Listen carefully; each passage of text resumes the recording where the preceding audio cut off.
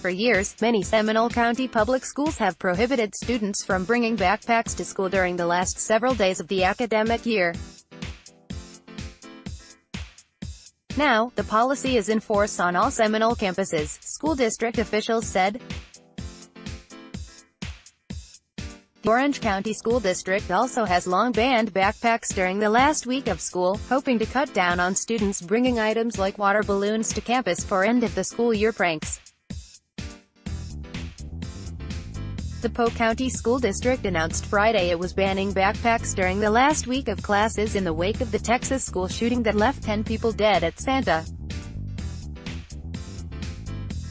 Fe High School. "I have banned backpacks to help us make sure nothing can get into the schools by any means," said Polk Superintendent Jacqueline Bird said during a news conference.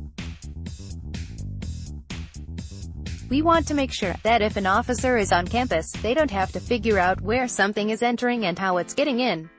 Neither the Lake nor the Osceola County school districts have district-wide policies, but spokesman said individual schools may ban backpacks as the school year winds down.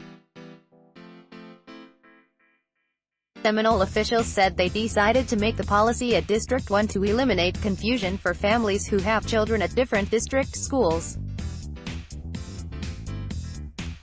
This is the last week of school for Seminole's public school students.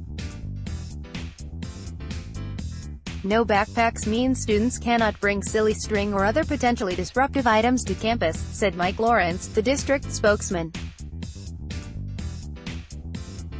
Also, students don't need backpacks this week as they already have turned in books and taken home their work, Lawrence added. And, he wrote in a message shared on the district's Facebook page, there are some obvious school safety of classes. Caption: University of Florida President Kent Fuchs issued an apology on Twitter Sunday for the actions of an usher who manhandled multiple students, most of them African American, during a commencement ceremony Saturday in the O'Connell Center.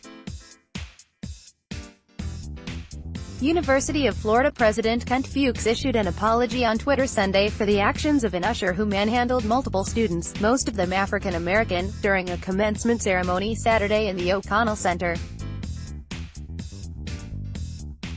Caption: Teachers at Bridgewater Middle School in Winter Garden started celebrating Teacher Appreciation Week with a surprise Monday morning.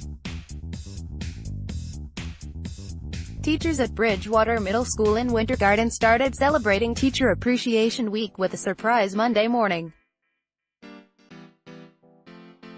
Caption: Timber Creek Computer Science Teacher is a finalist for Florida Teacher of the Year. Timber Creek Computer Science Teacher is a finalist for Florida Teacher of the Year. Caption: May 8th is Teacher Appreciation Day. Here's your guide to celebrating in Central Florida. May 8th is Teacher Appreciation Day. Here's your guide to celebrating in Central Florida.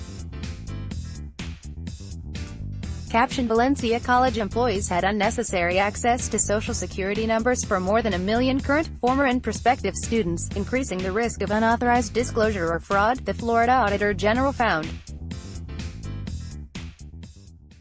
Valencia College employees had unnecessary access to Social Security numbers for more than 1 million current, former and prospective students, increasing the risk of unauthorized disclosure or fraud, the Florida Auditor General found.